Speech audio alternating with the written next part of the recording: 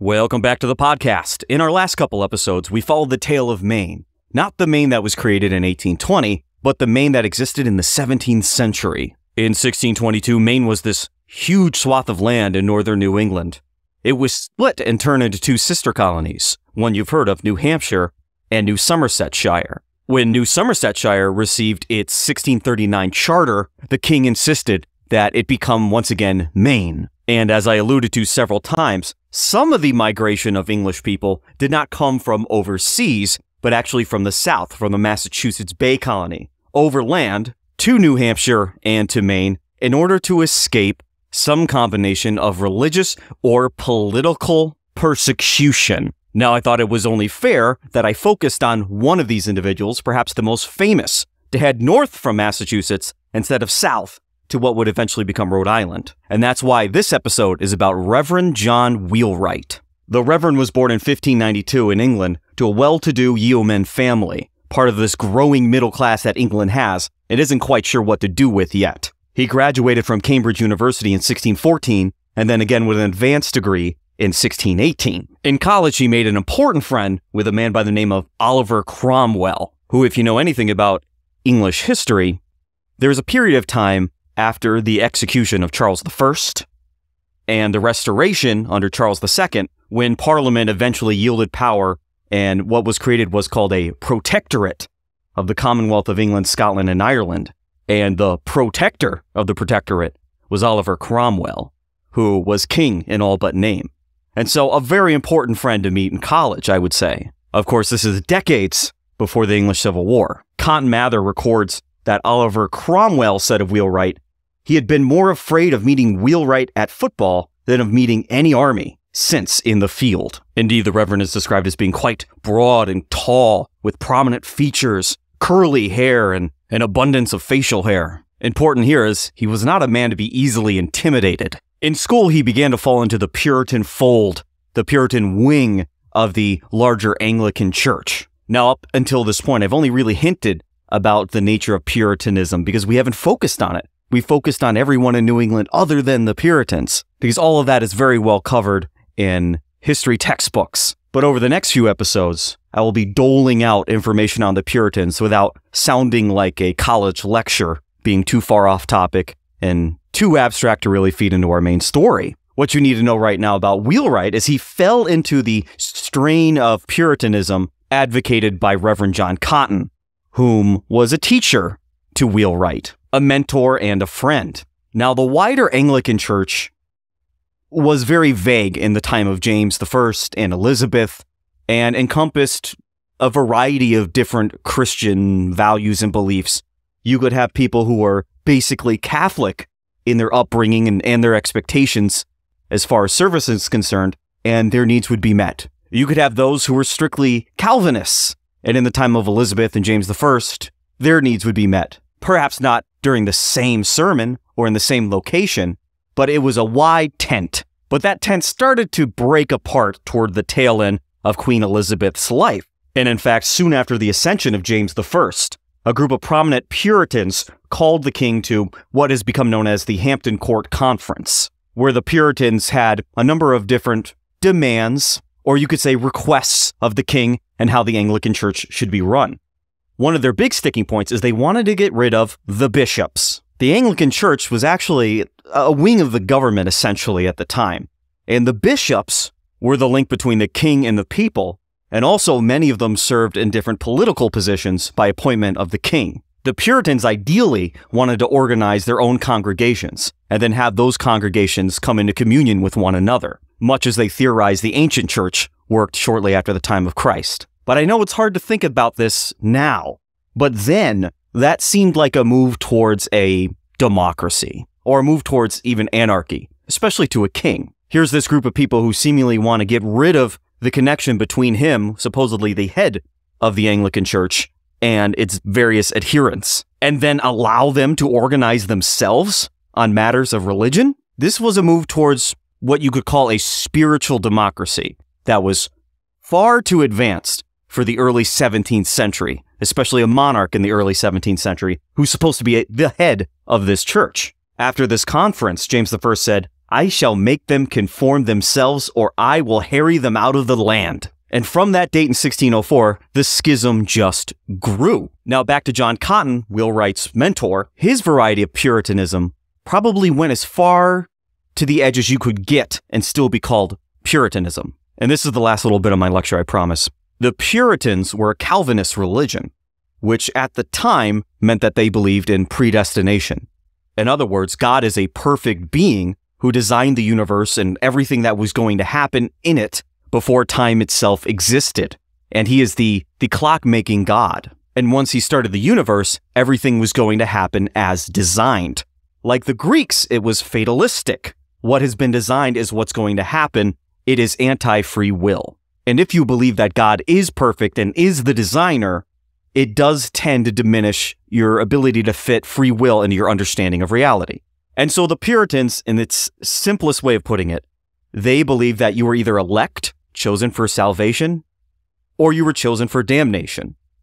And that choice was made before you ever even existed. Just the idea of you before the material reality was already sectioned off to go one way or the other.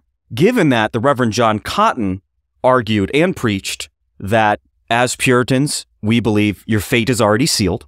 You can only be saved by the grace of God, and no amount of good works that you do on this earth can change what has already been predestined for you. You are a passive being to fate. Wheelwright also adopted this view. In 1619, he became the vicar of Bilsby, which is in Lincolnshire, where he, like many of his Puritan friends, began stripping away all the pomp and ritual James I came to expect in his Anglican services. The use of uniform prayer books, uniform scripted services, different garb that would be worn, and ornamentations that you would find in a Catholic church. Whereas John Cotton was more subtle and more political and could disagree with you without appearing like he disagreed with you. Wheelwright, again, was stubborn and strong, and not the type of man to downplay a disagreement or find a commonality, but emphasize where he differed from somebody else. This, of course, would get him in trouble.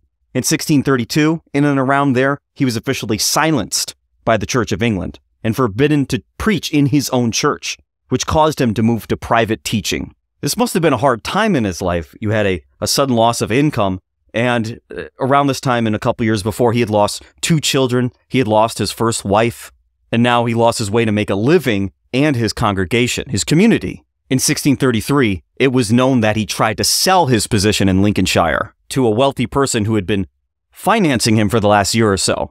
Now the church charged him with simony, which is exactly that, trying to sell a church position or church favor. And of course he was, and found guilty.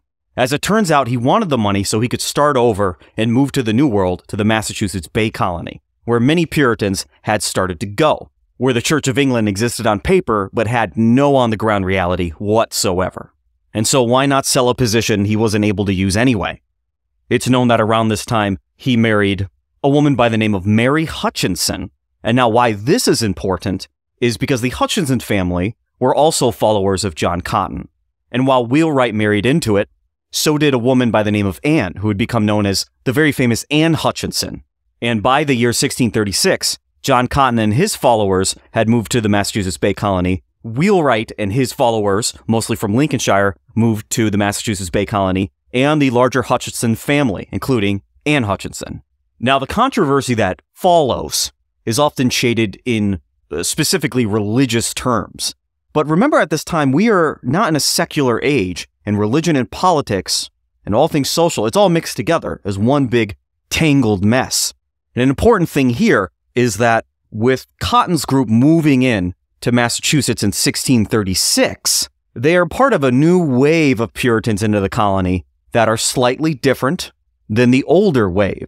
If for no other reason, they were not there at the founding of the Massachusetts Bay Colony.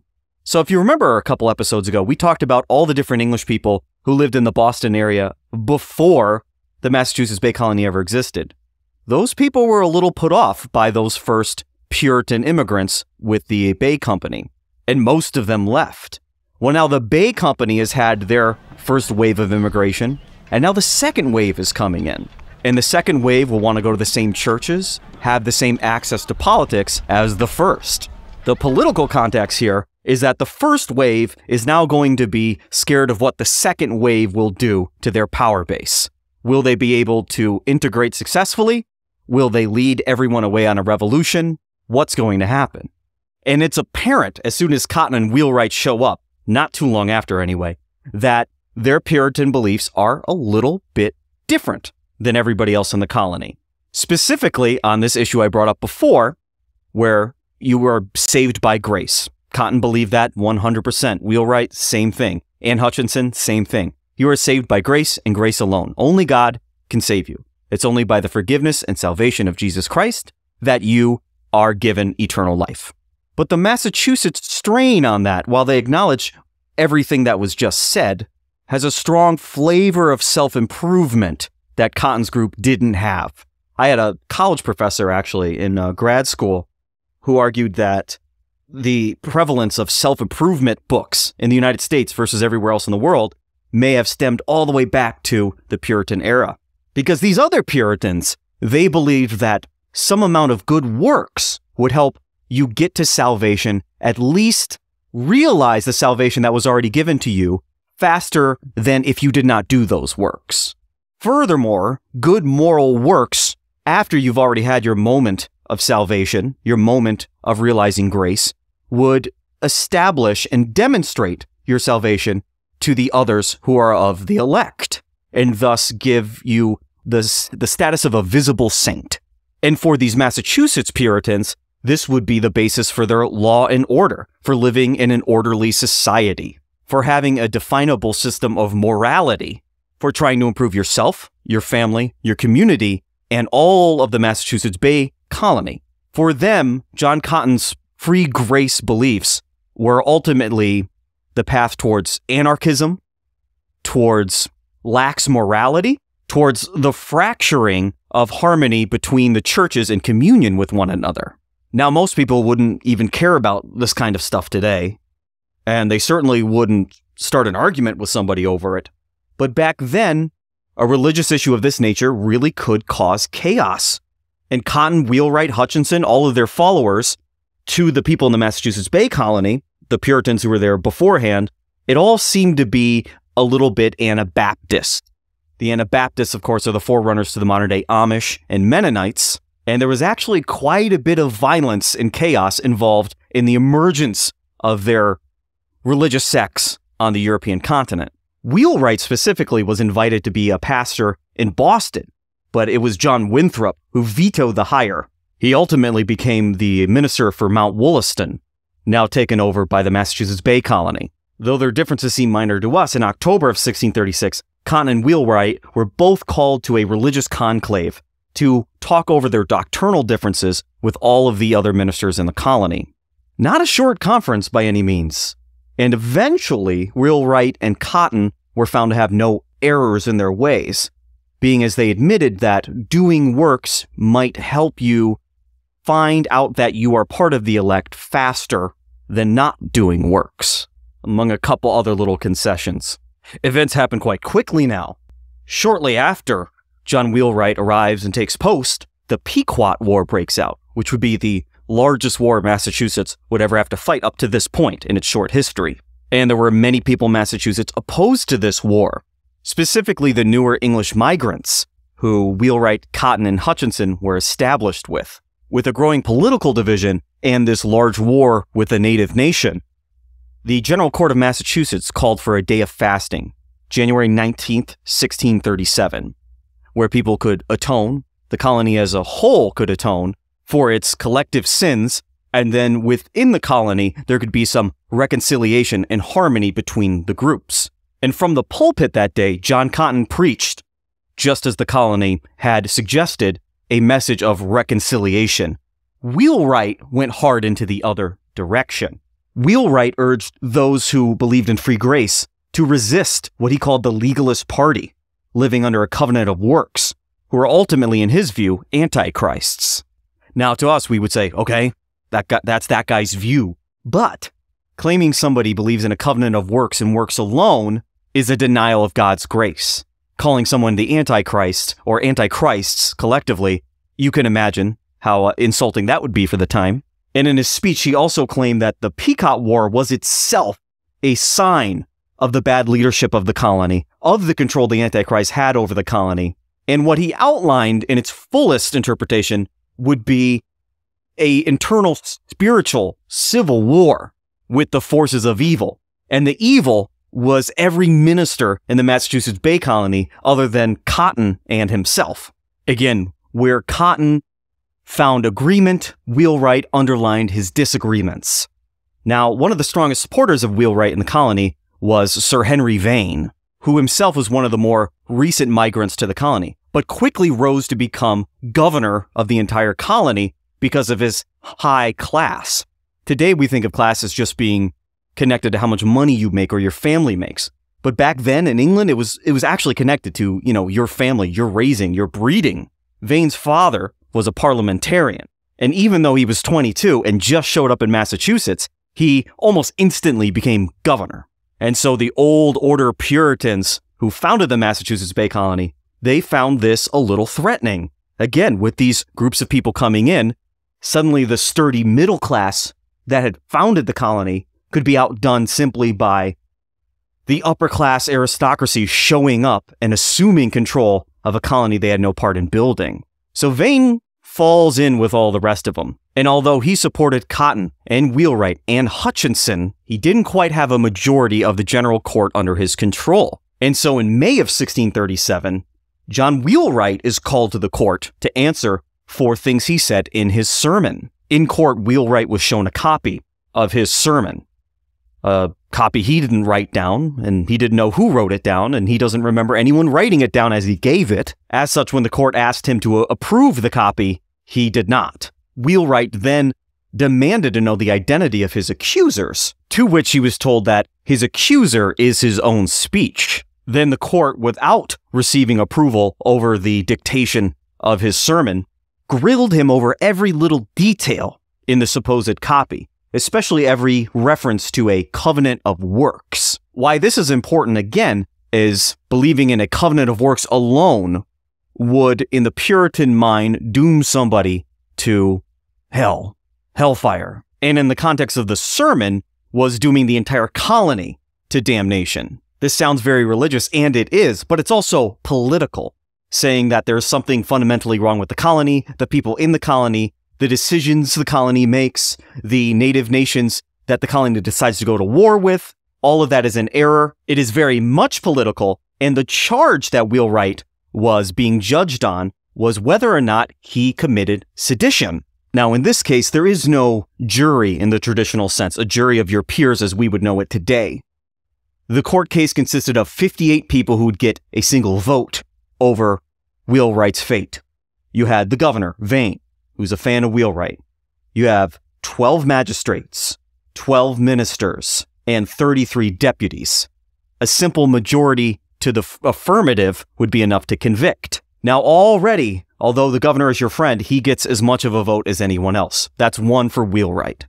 But the 12 ministers, the group of people that Wheelwright specifically condemned, they of course were for the conviction of sedition. And slowly but surely, the 12 ministers won over a majority, and Wheelwright was convicted of sedition and contempt of civil authority. Governor Vane and his party were outraged, but not shocked by the results, and they asked the court to record their dissenting view. They were denied that right. Shortly thereafter, there would be another colony-wide election day. Wheelwright, Hutchinson, Cotton, and Vane supporters were all in the general Boston area. The one place you could cast your vote in the whole colony, of course, used to be Boston. But for this election, they moved it to Newton, which today doesn't seem like a big deal. But back in the time of horses and canoes, it served as an impediment to a few of the Vane supporters. As such, this wouldn't be the only reason, but the election was a complete defeat for the new wave of immigrants, Vane and all of his followers, and the people of Boston, as the old order had reestablished itself under Governor John Winthrop, who once back in power pushed a law through the general court really fast that required any candidate to be governor to reside in Massachusetts for at least a year. A big slap in the face to Vane. Furthermore, there had been general petitions before Wheelwright's conviction and afterwards that contained a list of people who supported Wheelwright and did not see his words as being a conviction of sedition. This would include many Cotton followers and Hutchinson's people. Now, under the new government, this list became a hit list. This became the list of people to investigate, to otherwise run out of government or the colony altogether. Which brings us right back to Wheelwright, whom already having the conviction of sedition was in a state of limbo because he had yet to be sentenced with the punishment for sedition, which at this time would be banishment from the colony. Despite this political sentencing, he was still allowed to preach at Mount Wollaston. And this will differ from other dissidents that come out of the Massachusetts Bay Colony, where his conviction, despite its religious overtones, was purely political. And in terms of doctrine, Wheelwright, again, was near the edge of what was the acceptable bubble of Massachusetts Puritan, but nonetheless was still within the fold, and so didn't lose his post, wouldn't be excommunicated. He still had his job, and the reason why he wasn't immediately sentenced is to give him some amount of time to cool his head, realize he didn't want to be banished, and to retract the statements of his fast day sermon. But we know Wheelwright already. He's not going to do that. He's too stubborn. He's too strong. He's too big. He's not going to admit he was wrong. And in fact, in these episodes that will be coming out on these dissidents coming out of Massachusetts, none of them are ever really going to admit that they're wrong about anything because they're convinced of their elect status, of their connection to God. And if you were certain that you had a highway to God, how could you possibly be wrong about anything? And one thing Wheelwright certainly wasn't wrong about was that he knew eventually he would be banished. Now, Hutchinson's followers, they were looking to relocate somewhere near the Providence colony, which of course was founded by Roger Williams, a previous Massachusetts dissenter. But Wheelwright, again, he's still in the wider fold. He's not as extreme as Hutchinson or Williams, and so we won't see him going south. In the months after the conviction, Sir Henry Vane, his most powerful supporter, leaves the colony, returns to England. A quick rise and fall, but we will see him again. Finally, in November of 1637, he's called to the General Court for his sentencing, where he is asked if he would leave the colony willingly. He refused, claiming that if he left the colony willingly, it would be an admission of guilt. The next day, he was officially banished. Wheelwright then asked to appeal the decision to a higher court back in England. That appeal was denied.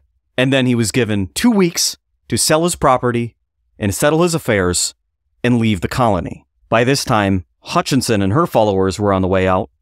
Cotton had returned back to the favor of the established order, and those who had signed a petition supporting Wheelwright, they lost their right to vote, many had lost their guns, and like Wheelwright, some would be banished. Wheelwright looked to the north for some safe haven to be found.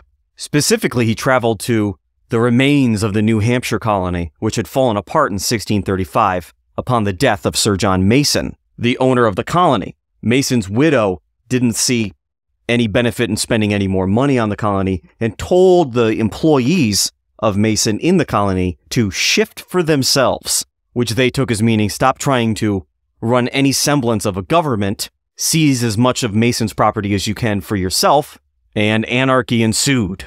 Wheelwright, having no other choice, in the middle of winter, scouted out the location of Exeter and spoke to the sachems of the area, who said that there would be good farmland here, it'd be a good source of timber, there's great salmon fishing, and they convinced Wheelwright that this would be the place to make his purchases.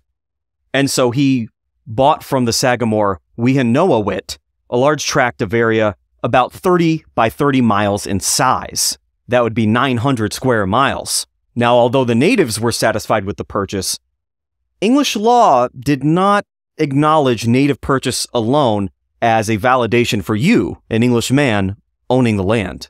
As it was, you would have to satisfy the English proprietor, who would be the Mason estate, and the natives before your ownership could be established.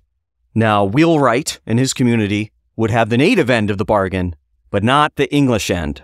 And it is known that there were a few other English people living in the area, but none in the concentration and the amount that Wheelwright was about to bring to Exeter. And this is where you really feel the weight on Wheelwright's shoulders, because about half of the families who are going to end up in Exeter in 1638 are going to be Lincolnshire families. Now, in this era of Puritan migration, usually a minister decides to relocate, and his faithful flock will follow. As such, if you remember the beginning of the episode, Wheelwright was a pastor in a town in Lincolnshire. And so many of these families had followed him to the Massachusetts Bay Colony, a colony that had been around less than 10 years. Quite a gamble. And then, still having faith in Wheelwright, they are now going to relocate to a place in the wilderness, only on the invitation and permission of the natives, whom they barely know, without any English title whatsoever, to start a new colony completely from scratch. Can you imagine the pressure on Wheelwright to care for this flock? The guilt he must have felt to some degree to put his people through a transatlantic voyage, a new beginning, and now another new beginning, all within the span of 2.5, 3 years. As such, from his larger purchase, he doles out the land to all the various settlers. He gives himself 80 acres and 8 3/4 acres of marshland. Not a very large farm, actually, and certainly not a very large slice of a 900 square mile plot. The first order of official business was to not make a government, but to establish a church, of which Reverend John Wheelwright would be the head of it. This church appears to have remained in communion with the churches in Massachusetts. Like many of the New England colonies we're going to learn about, the church was established before the government. And often it will be the church members who establish what the government will be and who will run it. And so you have a strange mixture of separation of church and state and yet theocracy, seeing how the government will be designed by church members, but often the clergy will be exempt from holding official office in the government.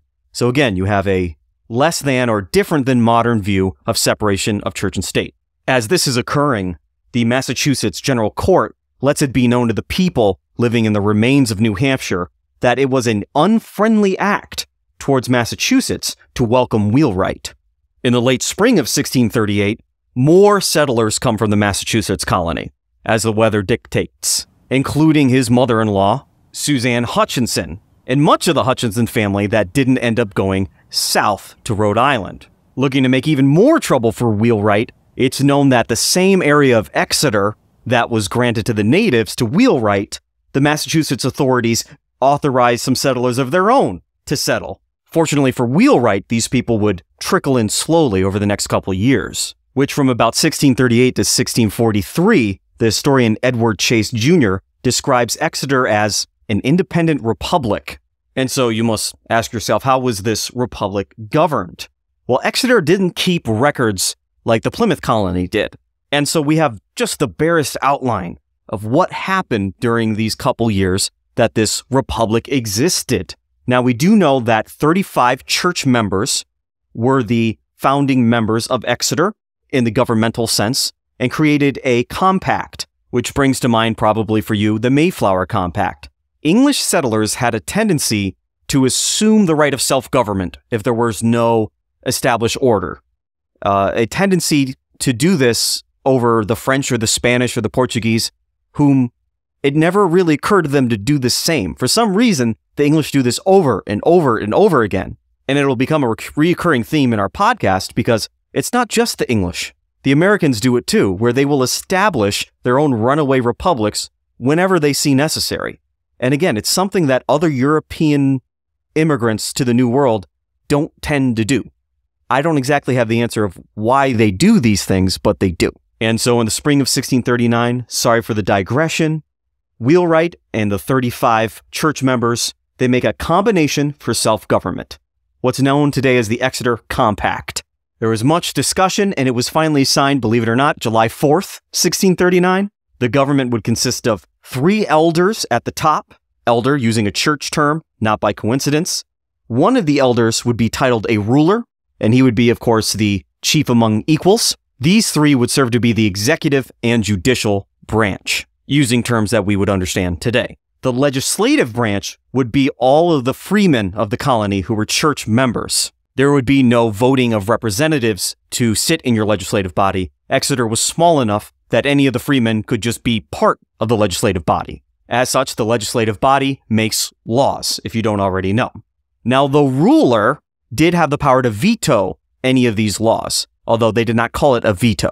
And with that structure in place, that's how they governed the roughly 35 founding families of Exeter. Economically, it is known that Exeter remained a poor settlement, mostly based on subsistence, keeping themselves alive. The compact specifically bans the sale of firearms and gunpowder to the natives, which would keep the Massachusetts Bay Colony happy with them, and then also banned the sale of alcohol to the natives, which would keep a lot of the local Sagamores happy, as Native American leaders often complained about the sale of alcohol to their younger men. The aforementioned historian Edward Chase Jr., he claims that at maximum, the Exeter combination had governance over what is modern-day Exeter, Newmarket, Newfields, Brentwood, Epping, and Fremont. A decent chunk of land, and it is worth noting that other little locales in what would now be New Hampshire and into Maine, they also created their own compacts or combinations. Unfortunately, there's just even less information about those organizations than this one. But of course, if I've already used the word maximum, you know that this is the climax, the apex of what Exeter would become. As mentioned in a previous episode, in 1639, the Massachusetts Bay Colony begins to look for the source of the Merrimack River. Now, what's important here is that in their charter, it gives them domain over all of the area 3 miles north of the Merrimack River, which many people assumed at the outset would be where the Merrimack River feeds into the Atlantic Ocean. But it doesn't actually specify that. So if they could find the source of the Merrimack, however far north it goes, they could, with some argument, claim 3 miles north of that point. Now, I don't know if you're a big river buff, but if you do that and you find the source of the Merrimack River and you carry that line of latitude to the east, it cuts into Maine today. And so even though Wheelwright took his banishment, left the Massachusetts Bay Colony, it seems that they were chasing him. It is known that in the very same year, 1639, someone or some group of people from Exeter petitioned Massachusetts for absorption by the Bay Colony, only to be quickly rescinded. Now, of course, Dover also applied to join Massachusetts. And from this date on, more and more towns in modern-day Maine and New Hampshire would do so as the proprietary governments start to fall apart and as the Civil War back in England leaves these little outposts without any sort of direction. That former direction would have come from Sir John Mason and his government in New Hampshire, which had long since disappeared. But in the 1640s, Mason's heirs would come to New Hampshire looking for their property, all the stuff their employees had stolen away from them. Suddenly, all the settlers in New Hampshire were again looking for some sort of direction or protection. Now, pledging allegiance to the Massachusetts Bay Colony would assure that John Mason's heirs wouldn't confiscate your fields and your farm, your house and your mill. In 1641, Strawberry Bank and Great Island are annexed by Massachusetts. The creep north continues. In 1641, it is known that Exeter fell into two political factions, one in favor of joining Massachusetts. Believing Massachusetts propaganda, they believed they fell in the zone of Massachusetts anyway and would eventually be absorbed, and they may as well apply to be absorbed and obtain better terms than having been taken over by force. The other faction, firmly behind Wheelwright, realized, well, if Exeter is absorbed by Massachusetts, our reverend will have to again leave because he is banished from the colony of Massachusetts. By the end of the year, some of the members of the community of Exeter submit another petition to Massachusetts, this time containing some of the names of the people who actually signed the Exeter combination, some of Wheelwright's own fold, who now would rather be part of Massachusetts than have Wheelwright as their reverend. This must have been a huge sting at this point for a headstrong man such as Wheelwright. Seeing the writing on the wall, Wheelwright and his in-law, Sam Hutchinson, they began to look for yet another location, further to the north, somewhere far away from Massachusetts. and they buy some property in Wells, Maine, part of the Gorges government, and they began preparations to abandon Exeter and relocate. By 1642, Exeter was the only remaining town in New Hampshire that didn't fall into Massachusetts jurisdiction. The walls were crumbling in on Exeter, and Wheelwright, the Massachusetts General Court in 1643, rejects the former 1641 petition from the people of Exeter. Massachusetts not feeling they would need to meet Exeter's demands to absorb it. And now Exeter created a final petition, removing most of their demands, except for this specific right to be a freeman and thus have some suffrage without regard to your religious membership. Massachusetts accepts this petition and in 1643 absorbs Exeter. That concession, though, gave this part of New Hampshire a rare amount of religious freedom that the rest of the Massachusetts Bay Colony would not have. And so a quaint but important legacy. In the 5 or so years of the Exeter Combination's existence as an independent republic, it parceled out land, it managed law and justice, it handled native relations, it regulated lumbering, it paid for supplies to run a militia, and it passed laws. It was certainly more legitimate than any New Hampshire government at the time, and thus worth an episode on this podcast. But let's turn to Wheelwright, who again had to flee to Wells, Maine. In May of 1643, Wheelwright was given a 2-week pass to visit the colony of Massachusetts, following a letter-writing campaign. In those 2 weeks, he visited many in the colony, made amends with various ministers that he had previously condemned to hell, and in 1644, the Massachusetts General Court actually lifts his banishment. By this time in English history, we're beginning a civil war, and Massachusetts, which had previously been threatened by the Royalists and the King, Sir Ferdinando Gorges and Sir John Mason, all of that is disappearing as parliamentary forces are winning, and they're actually confirming the legitimacy of the Massachusetts Bay Colony. No longer would one Reverend John Wheelwright be able to threaten the mighty Massachusetts.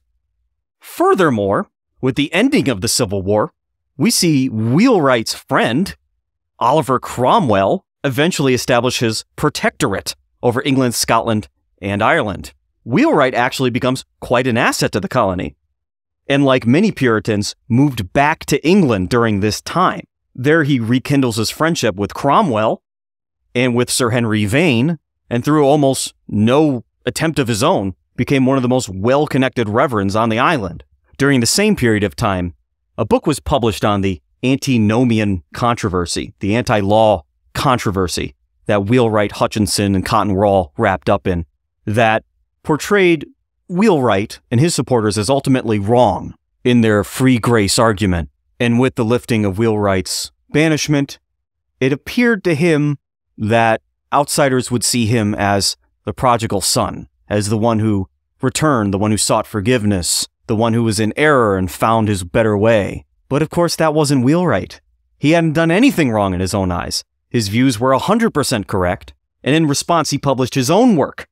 And in 1654, was actually able to get the Massachusetts General Court to vindicate and overturn their prior conviction, finding that he never practiced a religion in error. It pays to have powerful friends. And oddly enough, toward the end of his life, Wheelwright found his way back to Massachusetts, began working again as a minister, and died there in 1679.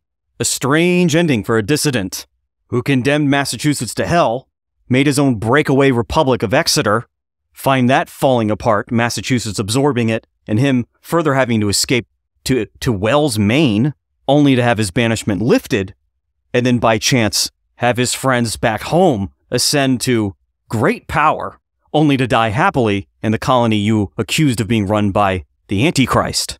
And with that, our story is over. Our next few episodes, we'll talk about those dissidents who went further off the grid and moved south to the borderlands between the Narragansett and the Wampanoag, forming very similar compacts and independent settlements that through the forces of history would be pushed together to form a colony that would become a state that you very well know today. I'm Eric Yanis. Thank you for listening to the Other States of America History Podcast.